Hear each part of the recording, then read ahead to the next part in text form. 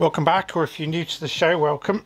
Today I'm going to do a tool handle because I have this nice little carbide rod which I need to make into a burnishing tool to pull up a burr on scrapers and whatnot, and I don't have a handle for it. Now, I've made a few handles before and the order of process wasn't always obvious to me. I thought I'd do a video on making a tool handle from scratch. That's what we're going to do. Now, it doesn't matter what size the tool handle is. It can either be a small one like this or it can be a huge one like this. The order of process is exactly the same. Now, the first thing I'm going to need to do is to drill a hole in the end to accept this. I don't know how thick this is. 435. Well, that's a nice awkward size, isn't it? I reckon if I go with a 4, I don't think I've got a 4.5. Okay, I don't have a 4.5mm drill bit, so I'm going to go with a 4, and there should be enough give in the wood to be able to put that in, hopefully.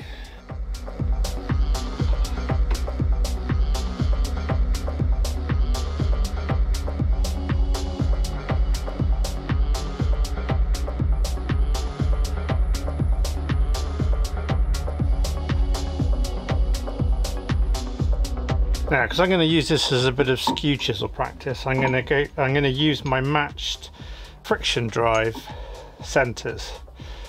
This will mean that I can use a skew, and if I get catches and stuff like that, it'll just spin in its mount. If you've never tried it, it takes a lot of the fear out of using the skew away, which is really good.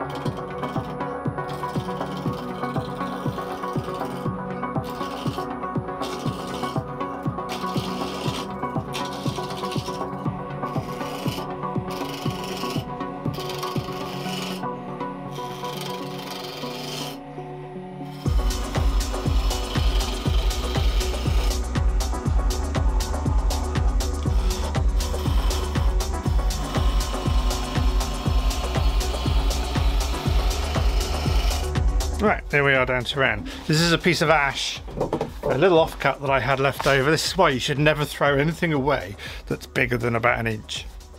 Well, that's my kind of thoughts anyway. That's down to round. Now, the next thing we need to do is to make the end for the ferrule. Once you've got that mounted, then you can shape the rest from there. These are some little ferrules that I bought off of eBay, I think. You can use anything for this. You can even use some brass nuts and turn them down to round once they're on, or use some copper pipe. But I got these, so I'm going to use them anyway. So we need to know the internal diameter.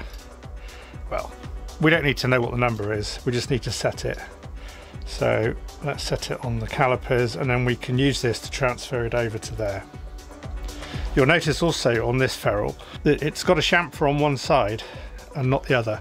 So this end is the end that goes onto the wood first.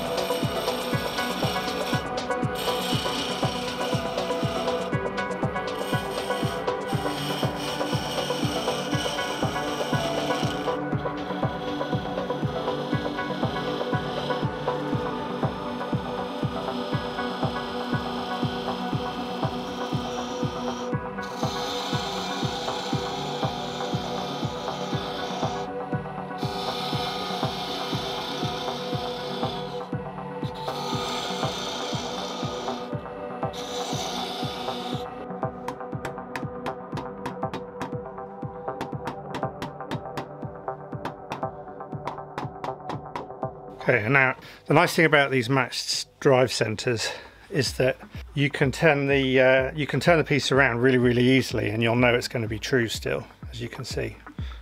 I've turned it round so the ferrule's now on this end, so I can work this way with the skew because I feel a lot more comfortable doing that.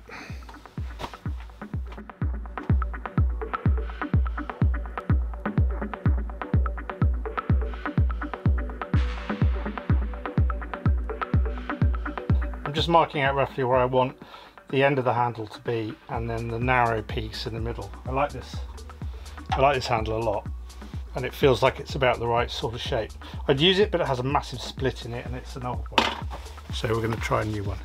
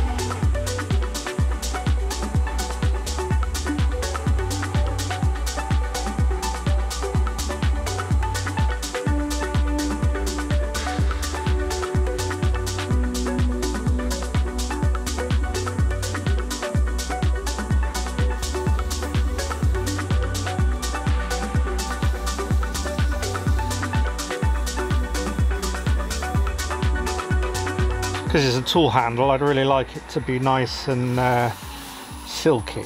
So I think a really good, a really fine sand I think is really useful.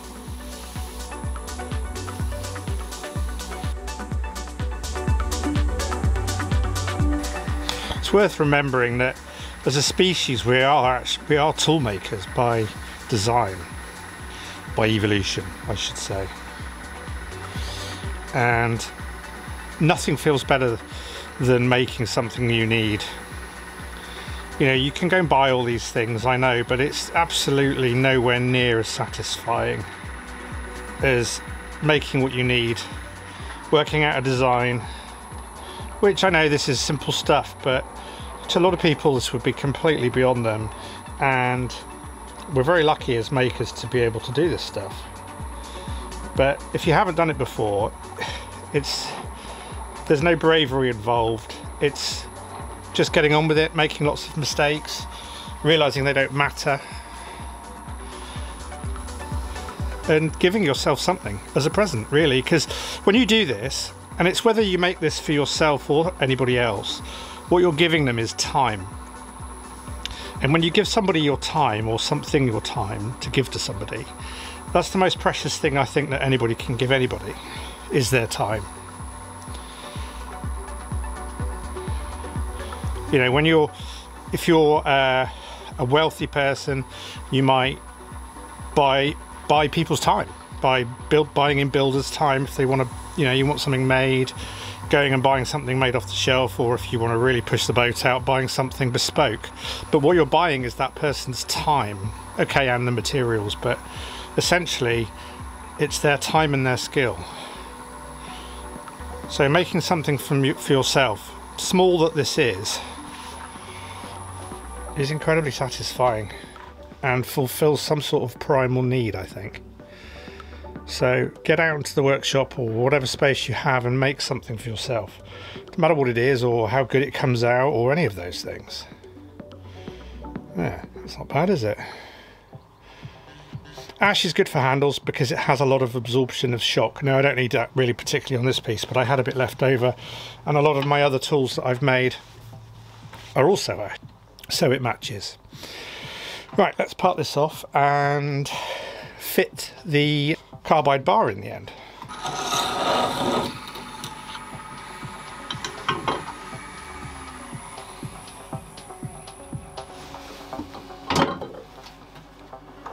I'm going to need some epoxy in this.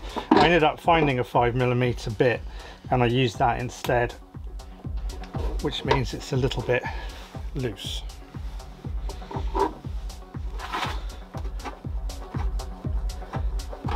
But no matter.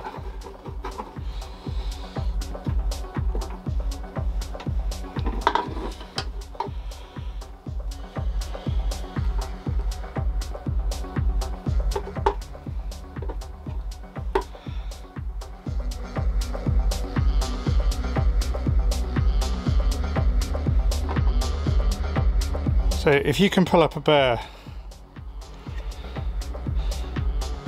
with a burnisher like this, then the lifetime of this chisel is now infinitely more than it was, because I can just pull up a burr in a couple of seconds. I don't know if you can see the edge of that, you probably can't. Bit of light on it. If I go over to the sharpening stones and the grinder all the time, this will be gone in no time if I use it a lot. There we go, there's a selection of tool handles that I've made, all slightly weird shapes, some of them, because I was learning and this is where I started, and as I got better it's coming this way. And these are some lovely old files of my dad's where the handles had all cracked and gone, so it's kind of nice to be able to resurrect them again.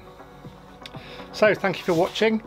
Please hit the like button and subscribe if you're not already. It'd be lovely to have you aboard. Doing a video a week covering all sorts of different wood turning topics and following my journey through the wonderful hobby. Thanks for watching. See you next time. Bye.